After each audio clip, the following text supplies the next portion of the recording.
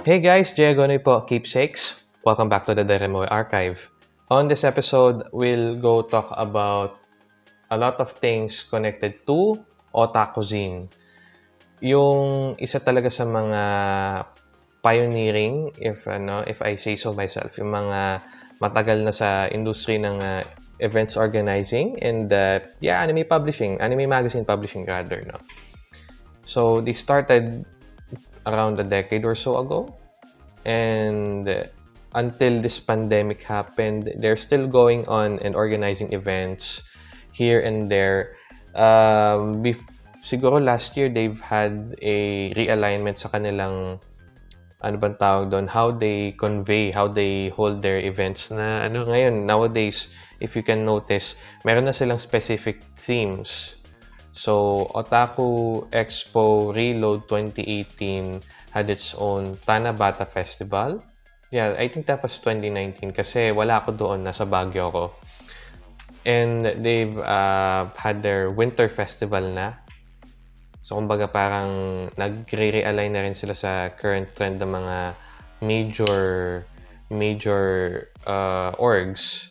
Like, Cosplay.ph, which had its own event series na caters to four specific themes, four different themes, specific sa culture pa rin. And yeah, that was the Ozine before this pandemic had killed the events industry and heavily injured it from the knees to the arms and all that. Nowadays, we don't talk about Ozine that much, pero yeah, they're still keeping up with their magazine as far as I'm concerned, I think. And on this video mismo, I'm going to talk about the videos and the moments that I've had with Ozine since Deremoe had existed, So yeah, let's get onto the show.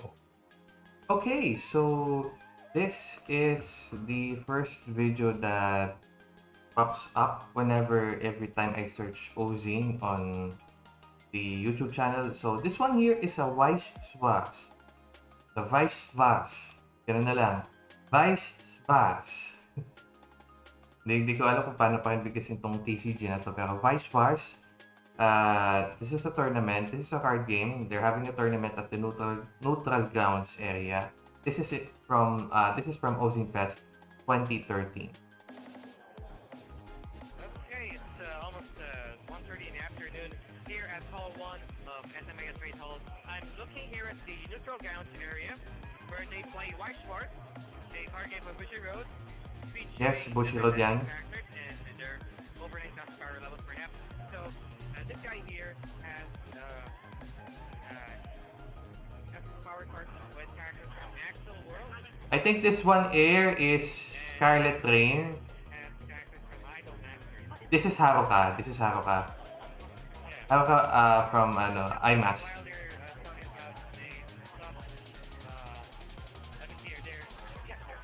Okay, itong laro to, tinry kong laruin tong larong to one time in 2015. Niyaya ko na maglaro sa Onkeko Hobby Shop. But then again, hindi ako marunong sa math. And this involves math, as in yung power attacks and all. So, mahirap akong turuan. Pag gusto mo turuan ng tao ng Vice Force, pag naturuan mo ako siguro, matuturuan mo lahat ng mga noobs na hindi marunong sa math sa Pilipinas. Alright, so let's move on to the next video on the line. This one here is from 2013 ulit. Ozine Fest 2014 moves to SMX.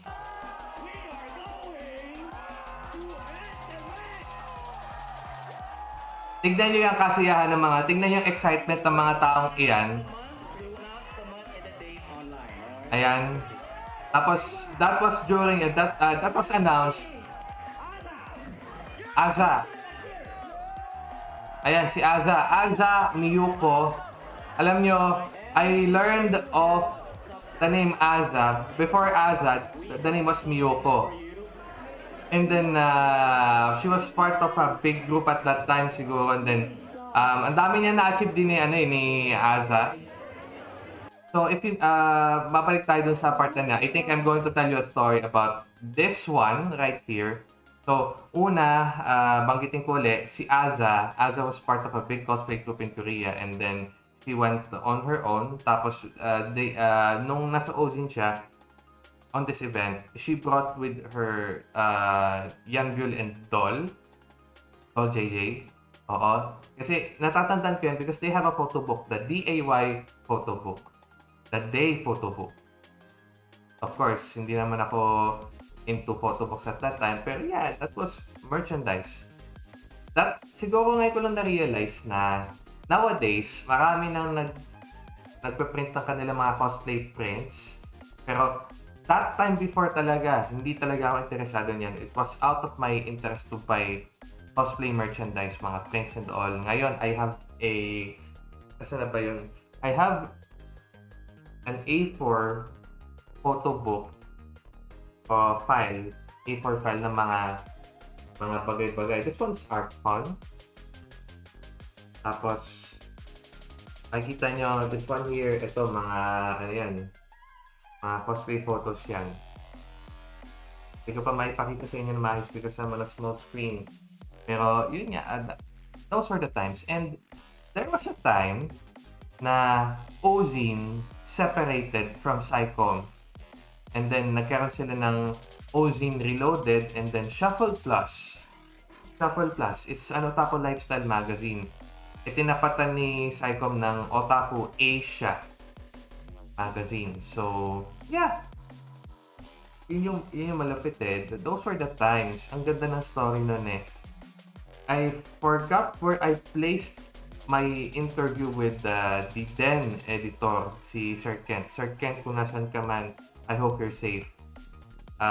Before Sir Kent took over the editorial leadership, there was Dennis Reinhardt, and then was Scarlo, and yun nga, and yeah, dami mga behind the scenes stories, but then eventually, nagtakbo din tong Ozine at Psycom uli, and there's this called Anime and Manga Festival. I'm going to tell you a story of that. I hope I remember that ano. Pero moving on, this is DIY. Now, moving on to the next video, this one here, Jinri Park on stage. Has anybody remembered Jinri Park? Pasok kamay. Pasok kamay. Welcome, Jinri Park! Bago muna si Jinri Park, tandaan nyo tong taong to, si Ad Season, yan. Malupit yan. Started as MC sa Ozine, then makikita nyo na lang yung kinakanta nila as the band Moonspeak. He's one of the vocalists, if not the vocalist. Moonspeak yun eh, kung di ako nagkakamali. It's now, yung latest na narinig ko sa kanila is yung soundtrack ng Cosplay Mania, the latest one ah. Kasi meron pang soundtrack before ang Cosplay Mania before. So they did the version 2 of that. Now back to Jinri Park. As Jamie Robinson, Voltes 5. Hi everyone, my name is Jinri Park, and this is actually my first ever cosplay event, so I'm really excited to be here, and I'm really happy to meet everyone. I hope you guys can drop by the Big Boy store booth, and we're gonna be selling shirts, calendars, pins, posters, so please come over. I'm gonna be also signing some of the stuff, so hope to see you guys there. And if you guys are above 18, please vote for me on 100 Sexiest. Thank you. Ayun o, yun o. If you're above 18, vote for FHM's 100 Sexiest. Lupit din no? So yeah, the next video we have is Asian Chicken Fest, Part 4. May Part 4 pa yan ha. And kung yung nagkakamali, this is Kirby Agudelo on guitars. Tapos Kirby Agudelo on the drums. Makikilala niyo si Kirby is covering bands. He's the one of the most focused on that. Kung hindi ako nagkakamali kung hindi siya yan. Hindi, mukhang siya yan eh.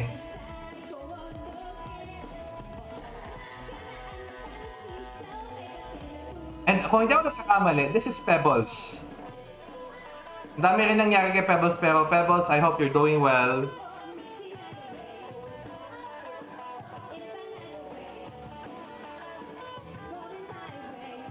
Namimiss yung mga band performances eh. It's really part of the culture talaga. It's really part of the convention culture na magkaroon ng mga band performances. Ozine Fest has been consistent in providing band competitions like that.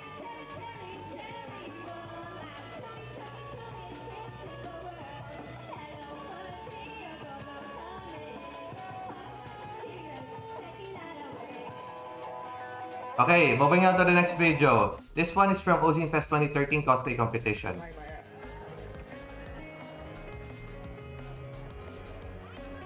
Natatandaan nyo itong taong to? Natatandaan nyo itong taong to? His name is Ivan, but you can call him Sierra. Dati talaga, uso siya, he's very focused on cosplaying characters from Zero no Sakaima. This main character right here, this main character right here. Ang background ng track is, if I'm not mistaken, is World Order. Oh, World Order yan. Boses pa lang ni Genki Sudo. Or whoever that is, guys. Ayan. It's part 1. Ito, may sasabihin siya. He's going to get the mic. I think I alerted him in some bad news eh.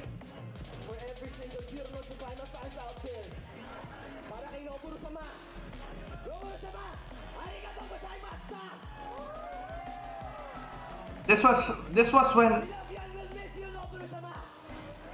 when ano eh, I told him about the passing. The one who created Zero no Tsukaima passed away, and that was bad news for him. Those were the times. Ito Just Dance. Yeah, we'll skip into the ano, tama, Just Dance yan. Okay.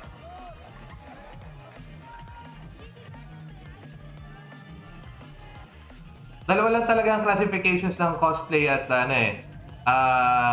Cosplay, if you're a cloth or if you're armor. Depende kung ano ka pa, chibi ka pa. Armor. May mga ganun eh, they call it chibi eh. Pero it's cosplay competition for the younger ones. Okay, moving on to the other parts. So, natatandaan ko tong mukhang to. I almost forgot who Domo is. I almost forgot that there was this kind of cosplay exists. Pero parang natatandaan ko yung pangalan ng ano eh, or no, rather, yung mukha ng tao. It must be somewhere. Ayun, so nagsiskip tayo, no? Pero talaga ang cosplay competitions 2013, marami yan. There's a lot of cosplayers who are joining the competition. This one here, kung hindi ako nagkakamali, si Light. Light has been famous, or I've known Light so well with that kind of cosplay sa Yu-Gi-Oh! With kind of the dual disc, yung dual disc na cards na yan, yan talaga eh, natatandaan ko siya more on that eh. So tumatak siya sa akin. Skipping on the other parts, yun nga, no? This is 29 minutes pa lang to. Lina Lee, D. Grayman.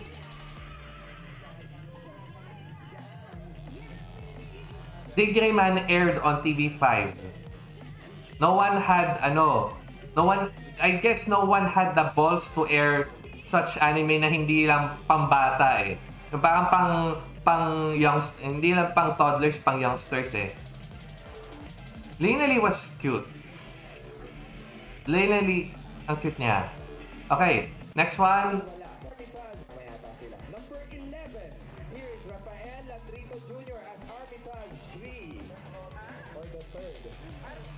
Wait, do I remember this? Itong taong to, if I remember correctly, nakausap ko na to one time. Isa siya sa mga rare na nagkikigurumi talaga sa Pilipinas. This is a Kigurumi cosplay.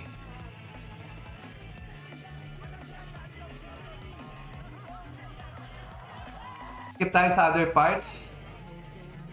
This is Benedict. I call him Benedict. He's into light novels so much. At one time, he created his own light novel. It's not a light novel. No, visual novels rather. Visual novels. I stand corrected. Yeah, that must be a visual novel right there. He's so into visual novels.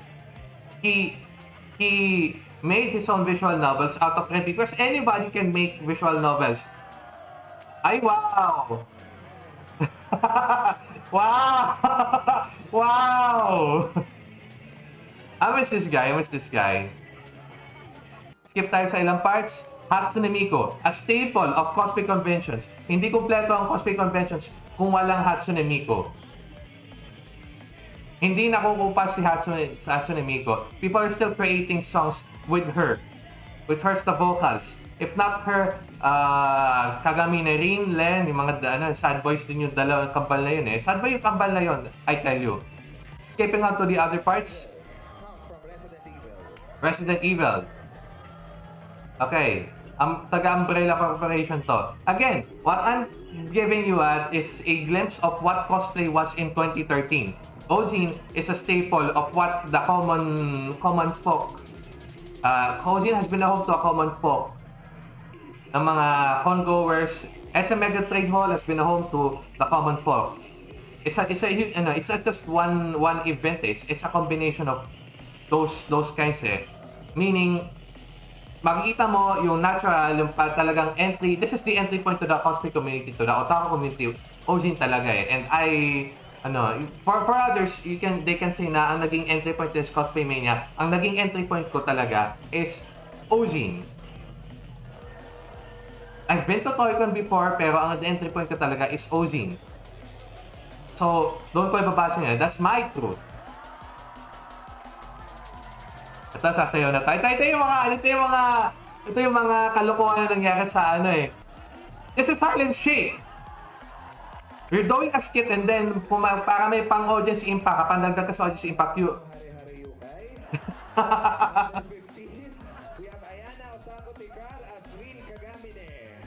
ito na yan.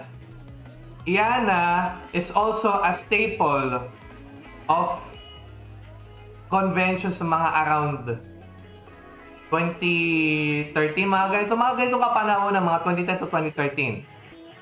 Ayan. Anong cosplayer number niya? Forgot?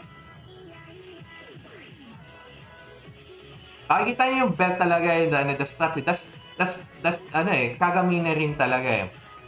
Pero ang tunog is pon-pon-pon.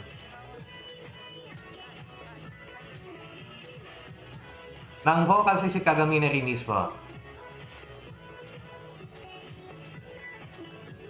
To think that Kagami na rin and Kagami Len was voiced by the same person who did the Futami twins in Idolmaster. Wow! Very versatile naman ng voice actors na yon. Okay, skipping to the next parts. I need to get the name.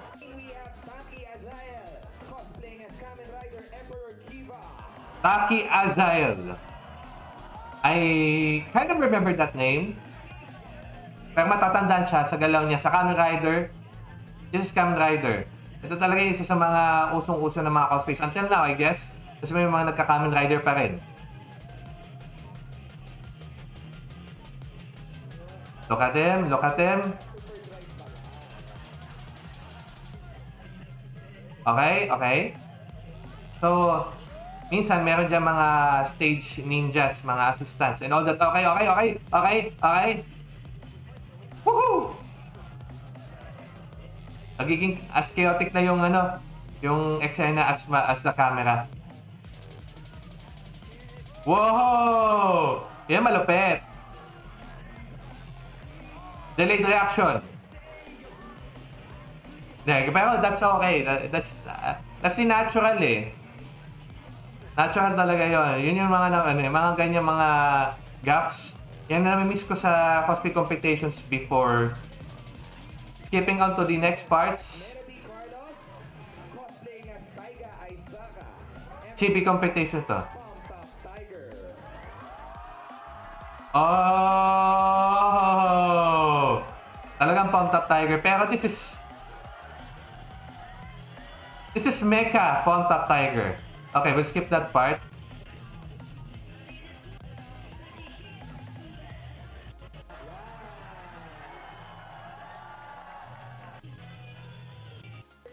We have Jason Papuzo cosplaying as Anbu Zabuza from Naruto Shippuden. Mantakin nyo, si Jason Tapuzo, dati nagnanaruto cosplay lang yan. Ngayon, isa siya sa mga characters na I would love to recommend na kung papagawa kayo ng costume at a certain cost. Yeah, pwede pa komisyan. I think. Kasi gumagawa ng cosplays na malulupit eh. After that, mas malupit ang nilalabas yung cosplays. And he's into theatrics as well. So, they know. Wag lang siya masyadong magpakapagod. Kahit na gano'ng kahirap ang buhay. Ano, kung pwede.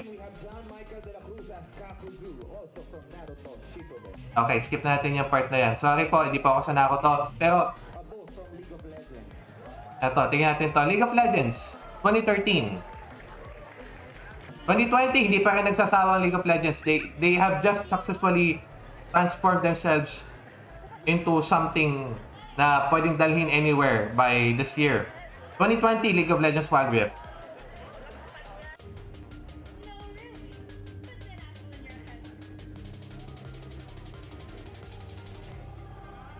Ito na.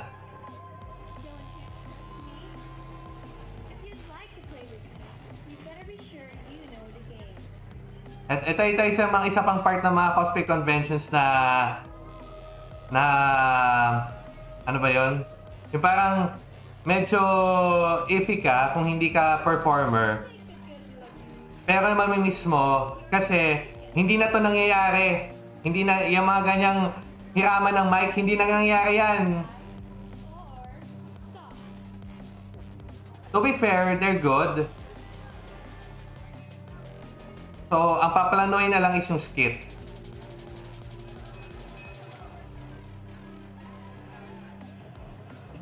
Okay.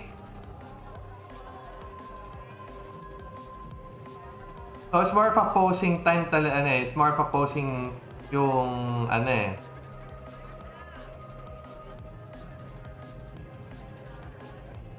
The good thing about this is that ang galaw nila, okay lang pang take ng photos. So, I'm sure may mga photos from that competition na okay, as fluid. Kasi pag mabilis kang gumalaw, mabilis din kailangan ng shutter ng camera mo, eh magiging blurry ka sa shot. Kingdom Hearts 2. These are the times. Nowadays, you will see Kingdom Hearts sinasakal si Mickey Mouse.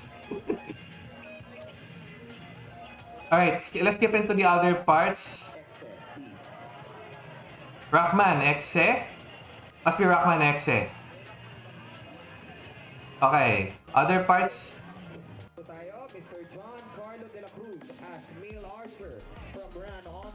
Run Online! Who, guys, I've only seen Run Online, pero ang ganda ng mga character designs sa lahat that time. That was the bomb in 2009. In 2010s, buhay na mulat na ako nun.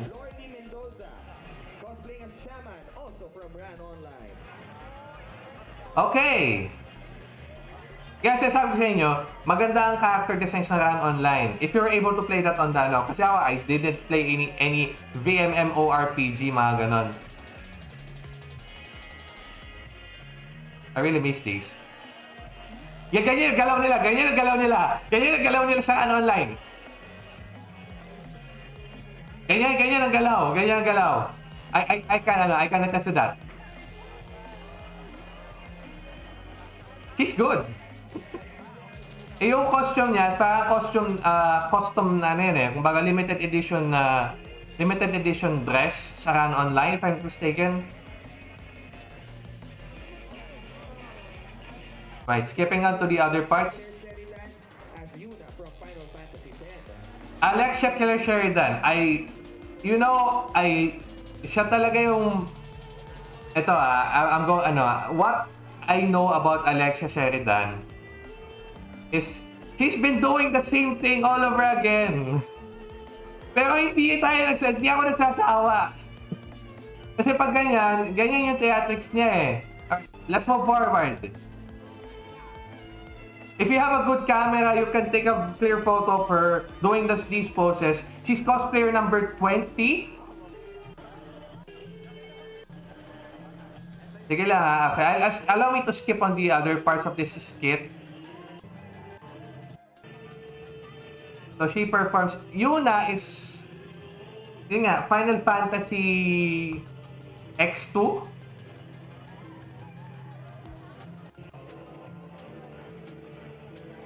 Ito yung mga skit na nagtitake too much ng airtime eh. Alright? Okay. So, she's doing Dress Fear. Yuna.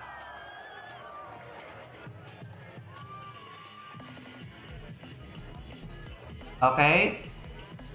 Ito yung time na, kung hindi priest si Yuna, she's an idol.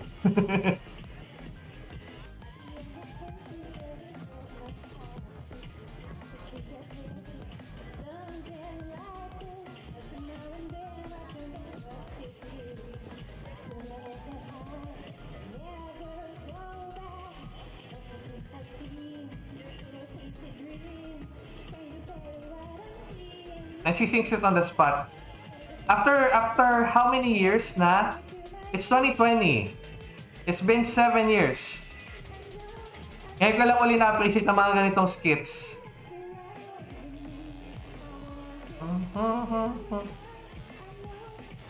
Kung alam mo yung kanta, kung kaya mong kantahin yung kanta, pwede ka dito eh.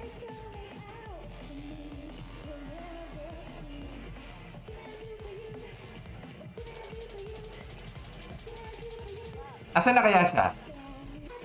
Okay. Wait lang ha. Ay, ito talaga eh. Yan malapit eh. Ayan. So, she changed into 3 dresses in one skit. Patong-patong lang talaga yun eh. Those are called dress spears if I'm not mistaken.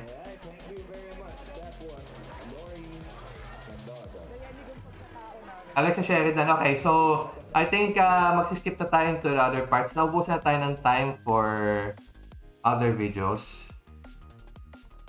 Don't worry, marami pa tayong videos na ipapakita. May papakita pa tayo ng mga other things. Okay, let's skip into this part. Pakita lang natin.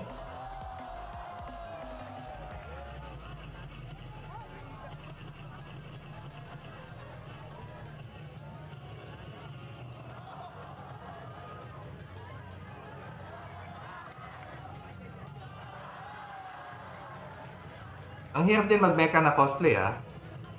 Mind you, ang hirap mag-mecha cosplay.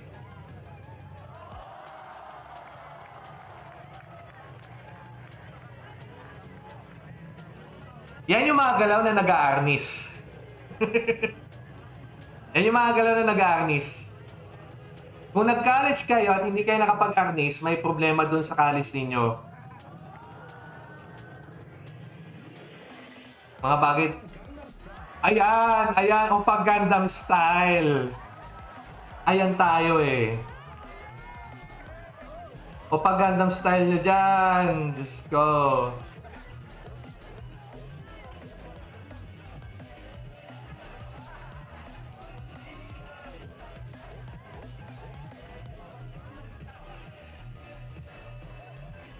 Okay, so this one here is a video from 2015 group cosplay competition. Sige, pakinggan natin to. This is Z Warriors.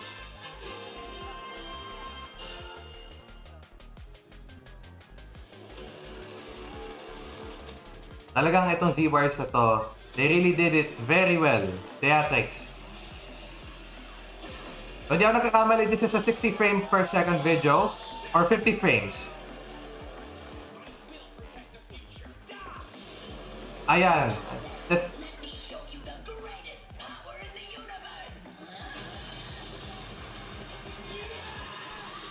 Ang gamit nito is US dub. The choreography. The slow motion. And... BAM! Isa pa slow motion. Kukuha ng lakas. Humubot. Stealing. Ayan. Ayan. Ayan. BAM! Malupit tong si Warsutot. They've proven it well and well. Even in GCOF, the Gyeonggi International Cosplay Festival in South Korea. First time na sumali sila. Again, I think.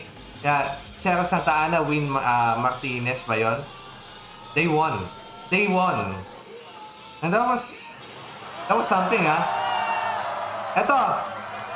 I think, if I'm not mistaken, this is Jeff. Sir Thomas Jeff Hernandez. Ayan. Future Trunks.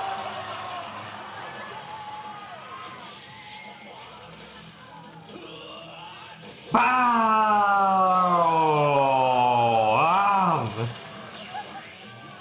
Lupit ang choreography. Isang malupit. Payong lang yan. Woohoo! Papalutan niya sa kamay.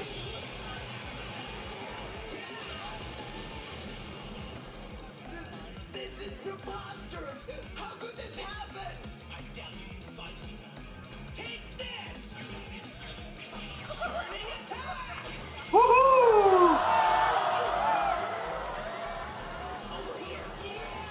Bam!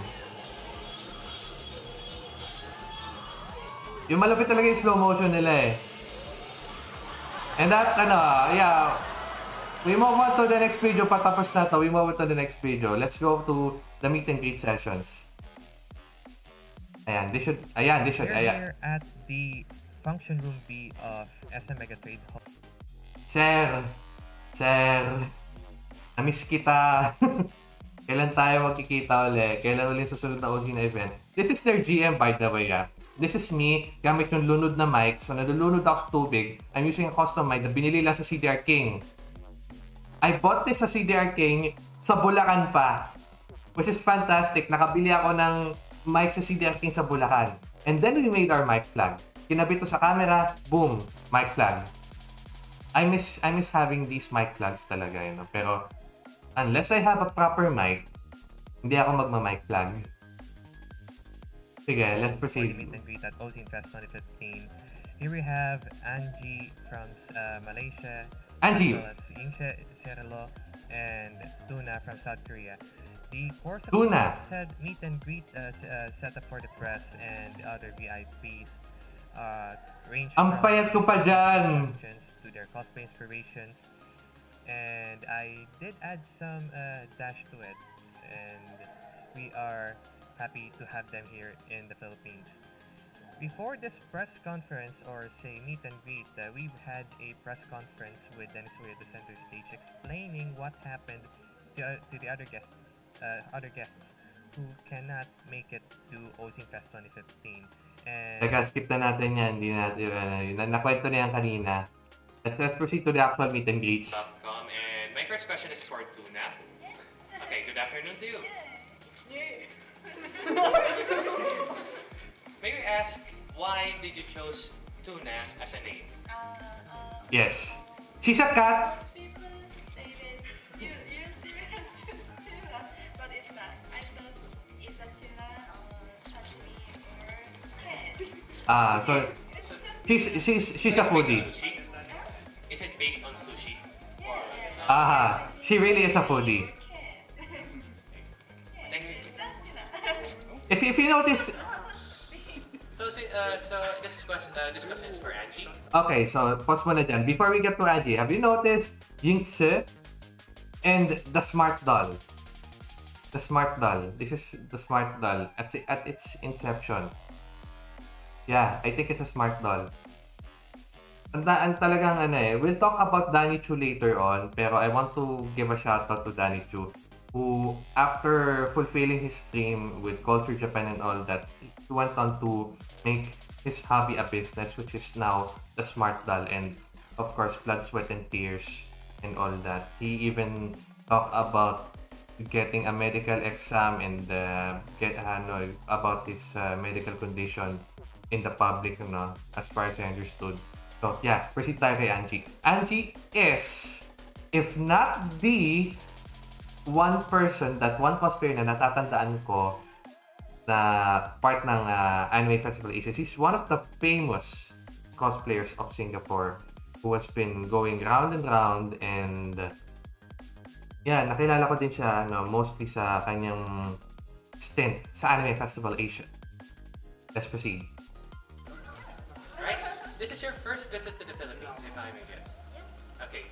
And let's go back to AFA 2014. 2014. 2014. 1-4. Okay. So, you were there as Seika. Yes. So, how does it feel to be, say, a brand ambassador for an event?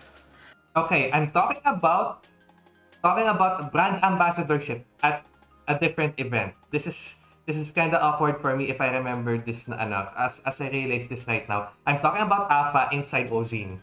I feel very honored that AFA they asked me that will I willing to cosplay their mascot, and I like the character because they asked me they think that I suited for the character that and I really like the skanky character, and it's like it's very fun that because I always I attend AFA for quite a lot of times already, and it's like I can like cosplay their mascot is something very interesting because I like the event. AFA is very interesting and can cosplay their mascot is like one of the big honor for me. Ayan, may mga bumubulong pa sa mga gilid-gilid. Siguro mga kung hindi ako nagkakamali, ang dami mga boses na yan. But let's proceed. Okay, so we saw your picture This one question is for Yingse. of eating a panchet. How was it? Eating a what? Last night. Panchetto. That's Panchetto is that famed place na talagang night market sila for food, open for the workers who are doing their night shifts. the night market. Yes. How was it? Last night, because we arrived quite late, around like 11:30, because our flight got delayed, so we haven't had our dinner.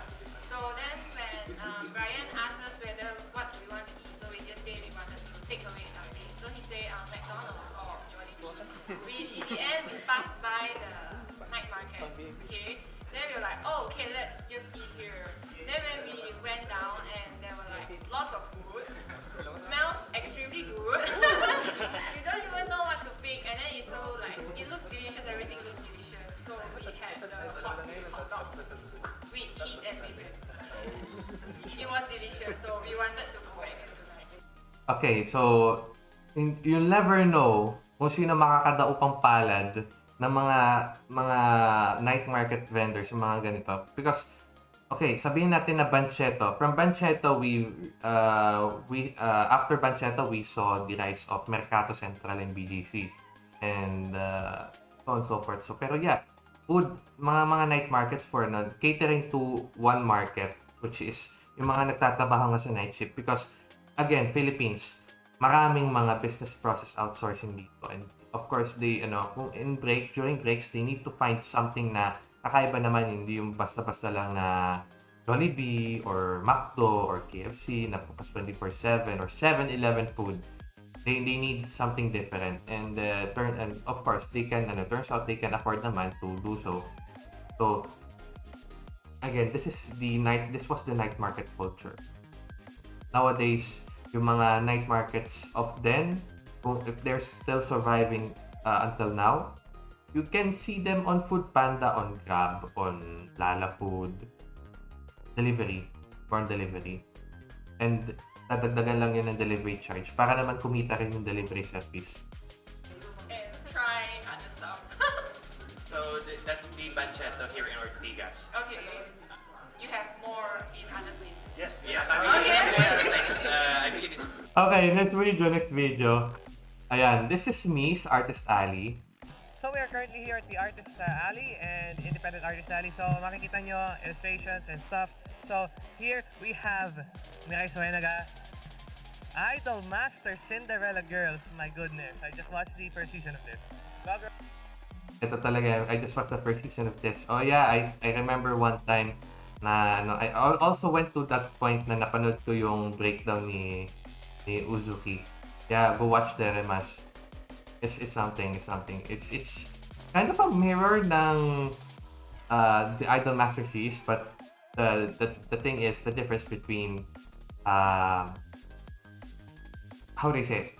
Yung IMAS, the OG IMAS, and the Deremas is that Deremas is under a talent company or an entertainment company, whereas the OG IMAS is their own production, sariling sikap. Horizon and what is this? I believe this is an original art, or I don't know. I don't know. Viewers, please tell me what is this. Ayan. Okay, meron tayo dito si Anzu, always lovable Anzu, and Alam nyo, sa totoo lang, ito na, another side comment. Hindi nyo na makikita yung mga ganitong eksena on cam because of art theft. Sure, you can take a photo of or a footage of like say mga character designs, and with the advancement of technology these days, madaling kunin yan. Even from the video, I tell you, kung art theft ka talaga, you'll find kung art thief ka talaga, you'll find ways and ways to get art. So yeah, yun yung malupit eh. You can get art from anywhere. You can process that and take it as your own. So I make it a point na kunan yung mga artist alleys from the perspective na sobrang layo na as much as possible hindi makikita up close, because when you poke it up close, when you zoom it in up close sa camera, chances are baka sisihin ka pa kung bakit nagkaroon ng duplicate na bootleg yung ano. So I'm very wary of art theft. Actually, I posted something on the blog about art theft. That was posted from ArtCon last year. Also a video series. May video ako niyan eh. Alam ko, may video ako niyan eh. That's an interesting case study of how art theft goes. So, mahirap na. Yung mga nagpo-post ng artwork sa Twitter, they should watermark the hell out of it. Kasi that adds to the difficulty of the art theft, art thief to trace the whole artwork.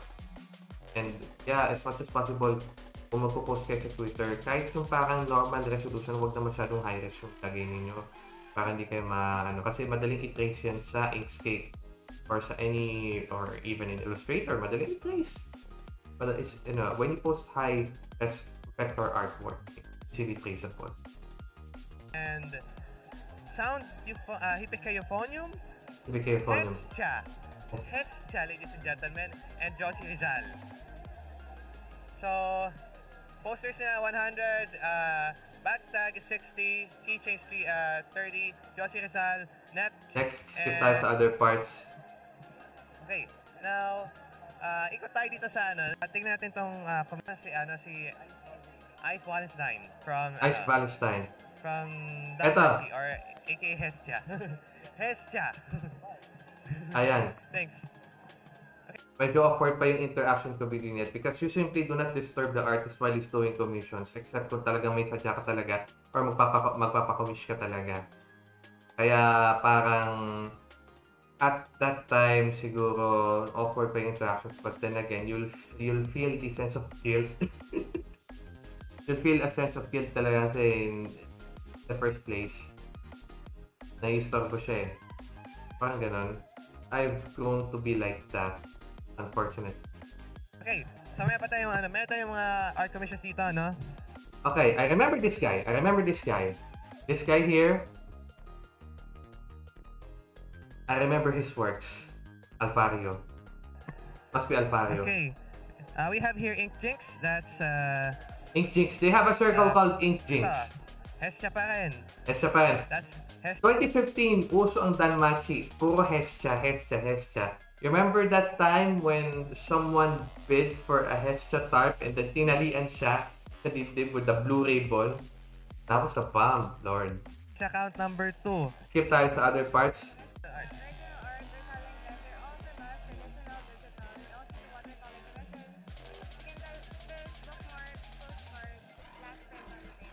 I see. Do you also post your art on Tumblr? We have a friend who has a Tumblr account. We're the best poster on Facebook. Thanks. So, yan. Okay, let's check kung ano yan. This is Mike 2. Yeah. If anybody knows them, let me know. I'm willing to pay another visit. And original artworks. Wait, nahulog yata eh. Oops. Okay, nahulog yata eh. Alright, okay. Next Talk up. to these people about Ito. their new additions. New release, Volume 0. It's only 40 pesos. Kuha kayo. It happened before the first book. Pang prequel siya. And yun. Balak namin next time gawing fully colored. So pang kahapon, dinarush namin to gawin. Yan. So, Alfario, The World Connection. Ito, staple to ng Comic-Con, ng itong Ozine. Yan. They've really been aggressive. And at one time, they were setting up, they set up a booth sa Hero Face Off 2015. That was in the last 2 videos ago, no? You should be able to see this guy right here, in full costume of the main character. Sige. Okay, last part natin, ang namimiss ko talaga sa mga ganitong events, mga cons, is this one from 2015. Uso ang mikmik doon, at uso pa rin siya hanggang ngayon. Ito yung mga kalokohan na ano eh. Ito yung mga kalokohan sa cons. Okay ba ako yan? Okay ba ako yan?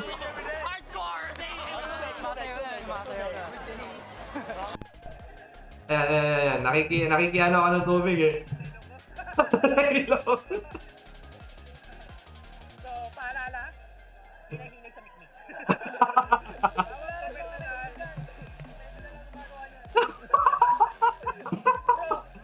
Bro. Isa pang mikmik.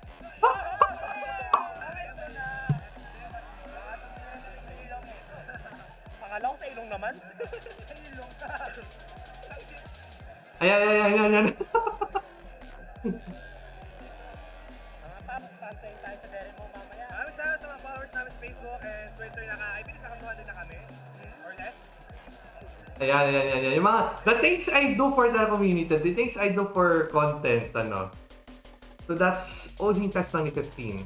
So before I forget, sinabi ko kanina, there's this one video na gusto kong ilabas, and this was about how Viva and Psycom, through their partnership, got Kodansha to release official Philippine editions of Attack on Titan and Fairy Tail manga in the Philippines, and this was formally launched to a manga and anime festival, which is also an Ozine event, basically.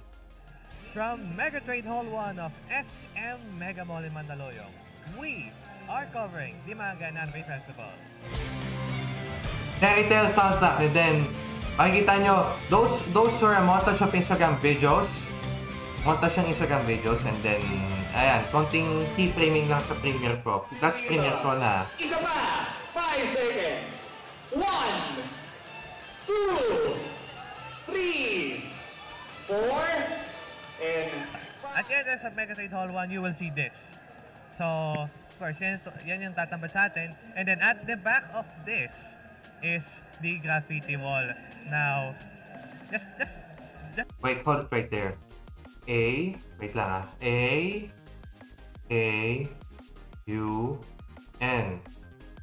Ayan. Yan, that's my boy. Kung saan ka man ngayon, I hope you stay frosty. Manga and Anime Festival. That's basically the Philippine launch talaga ano ba tawag doon? Ng Psycom, Viva Psycom's partnership with Kodansha. ayan. So, dito naman, art commissions. Commissions, mga commission. Okay. Yeah, Sacred Flame. Also, this Figures. manga dito for some reason. And I'm wondering why there's this manga in a Kodansha supported event. Oo nga, no? ito. Viz manga. Why there's Viz manga? House of Dakimakura, ladies and gentlemen. House of Dakimakura. Whoever remembers House of Dakimakura, yung mga tumangkilik dyan, mga legend kayo kasi hindi ko na makita yan ngayon. Ang kapart nila is Cosmic Bites. Ang walang kapupas-pupas sa Cosmic Bites. Hi, Miss JC. Ayan. Alongside, aside from these events, saan ba kayo makikita? Well, I think we're planning to set up na sa Otaku Expo next month. I'm not sure which date. It's around August. Yeah. On that one, we'll be selling all the male designs. So. Crosscon, yes. Male designs. Usual, gawa kasi Ozine, Toycon, dun din kami. Alright, so let's skip to the other parts. This is whole 13 minutes. Again, these are the designs. Otori, Daki, Levi, Daki. So, ano pa ba mapupunta natin dito? Fairy Tail? Yeah, these are the, this is... The last time you saw her, she was a participant at FanFest Online. But her name is... She's talking to the persons in charge at Kodansha who are in the Philippines. This is Donalyn Bartolome.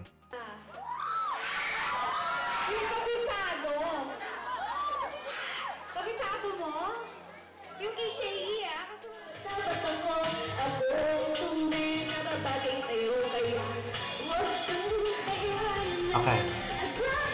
Okay, so let's proceed to the other parts. That's Donalyn Bartolome. Okay, let's proceed to this part. The Kodansha people speaking on stage. Hi, this is Arata Yamada coming from Tokyo Kodansha. Yohei Takahashi. We work at Kodansha's International Licensing Department. At first, I say thank you for you coming to here. I was so surprised about so many manga fans in Philippines. I was so surprised. We are so happy to start with business with Viva Saigon. And at first, we published the two titles. First one is Attack on Titan, and one is Fairy Tail. These are the good comics. And after that, we will publish more and more titles with Viva Saigon. So please enjoy our comics. That's our happy. Thank you, Arata. How about you, Yohei? Any words for our fans? I would like to say, what's up, Manila? Make some noise! He knows. He knows. He knows. He knows. He knows. I always wanted to do this once. You're good, sir. We You're hope to good. launch more manga next year, we hope. So please continue your support for Viva. Thank you very much. Thank you, Arata and Yohei. Thank you so much. Thank you for gracing the event. Yeah, thank you. Alright. Okay. So, litmus test. Nag-distribute na ng mga manga titles ang Viva Saicom with their distribution network sa national bookstores and other places na applicable. And then, wala na tayong narinig na info sa kanila. I'm going to check if the page still exists. Teka lang. Tignan natin Kasi mahalaga to. This is important as part of history. Na there exists a company who's willing to open to the Philippine public. And that one is Kodansha. Nowadays kasi, ang mga manga na makikita nyo, yung mga nakikita nyo sa fully book. Yan. Only fully book does, as far as I'm concerned, mga fully book at saka national. National, not that much, pero fully book talaga. So, let's see if Viva Saicom still exists. It still exists on my Facebook search. Tingnan natin. Naka-ano ko. Pero habang hinihintay natin yan, after Viva Saicom, edi wala na yung partnership. Viva went on and made another brand, which is the VRJ Books. Yan, naka-chroma lang ako. VRJ Books. I'm holding a book called Direct to the Point, When Vidaramas Uncut. Sa mga libro na naka-pending pa rin sa bookshelf ko because I'm a sundoku. So, yung mga bumibili ng libro para lang mag-stock sa shelf, huwag po kayong ganon, huwag niyo ako tularan. So yeah, hindi ko pa rin makita dito. So, I guess that would be it for the Manga Anime Festival. Yeah, there were 430 people na na nag-like ng page. And ayun. Yun lang. After that siguro tagal na rin eh. Well, hindi na siya hindi na siya supposed to be kasi ano ba tawag doon? I'm trying to compose my thoughts. At that time kasi wala Attack on Titan and Fairy Tail lang. They were supposed to add another title. I didn't see the light of it. So yeah, I think that's about it's full Ozine thing. Nag-segue lang tayo sa Viva Saicom because it's still part of the culture. It's still part of the Hindi ko, parang ayokong paghiwalayin yung mga iyan. You know, even after Deremoe, Ozine gave me the opportunity to talk to personalities such as Mika Kobayashi and Flo, and I really appreciate that. And also, there's this one time that they had to explain to the public yung situation nila regarding another event that they partnered with na nagkaroon ng parang hindi pagkakaintindihan. Of course, there's news about that. It's also posted on the Anime News Network website. Well, Anime News Network has its own Philippine correspondent in which I got the contact. So sabi ko sa kanya,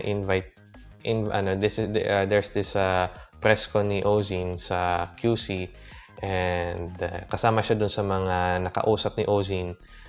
Yeah, hindi siya nagbubuhat ng bangko, pero kasi in a matter of days, it's journalism pa rin. You get both sides. So ako naman si taong may utang na loob sa Ozine, of course, I got to connect the updates. Kumbaga, I got to connect to the person who is going to provide the updates on their story. It's a win-win situation. Yeah, yun yung sa mga moments na kahit na gaganyan-ganyan sila, I'm thankful sa Ozine because they continue to trust this wacky guy that you're looking on at your screens. And for the next years to come, pending pa rin yung delivery nung issue nila na issue number 1 kasi they reorganized again. They had this Ozine Reloaded. This is it's their second time ba? Third time to reload. Yeah. It's their third time to reload. So, yeah, mga ganong eksena. And above all things, yung parang there's this attachment na kay Ozine na parang eto na magkakatropa na tayo.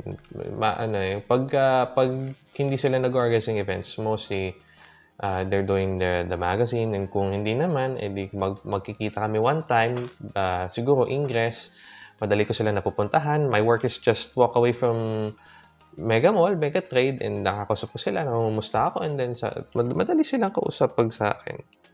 Yeah. So, yeah, thanks Ozine, and I hope na after this pandemic, we can still see each other. You're still going. And yeah, that's about it. And for other videos, you can check out my past videos sa Deremoe archive. And you can also check out yung mga videos or mga features natin from the Deremoe archive on my blog. So with that said, Gagaya nung kanina, yung mga taga-Kadiri subs, hi, I have my Mic. I'm going to cap up this video by... Where's my scissor?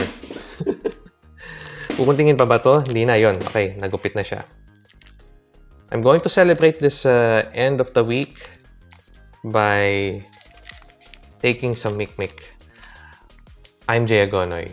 This is Keepsakes. Continue to subscribe to the channel for more videos like these.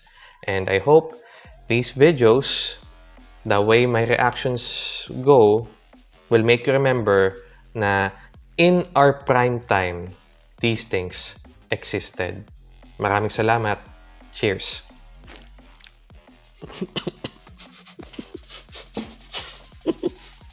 Walang kupas.